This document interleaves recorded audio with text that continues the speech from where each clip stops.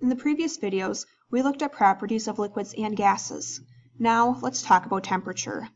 In science, we typically use temperature in an absolute scale. Kelvin is the absolute temperature scale. From this picture, we see that the lowest absolute temperature is 0 Kelvin, or minus 273 degrees Celsius. In this section, we won't be using degrees Fahrenheit at all. To give us an idea of some of the values for temperature in Kelvin, we see that water freezes at 273 Kelvin and water boils at 373 Kelvin or 100 degrees Celsius.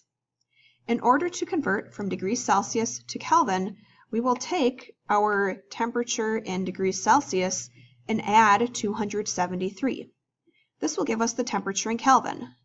Note that we do not use the degree sign for Kelvin because it is an absolute scale. As an example, if we want to change 15 degrees Celsius to Kelvin, we have to take the constant 273 and add 15. This tells us that 15 degrees Celsius is equal to 288 Kelvin. If we want to convert from Kelvin to degrees Celsius, we will take the temperature in Kelvin and subtract 273.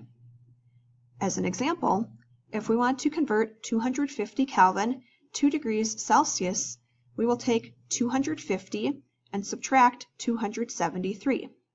This gives us a negative number, so 250 Kelvin is equal to minus 23 degrees Celsius. This concludes our discussion on absolute temperature. In the next video, we will look at a few more properties of gases.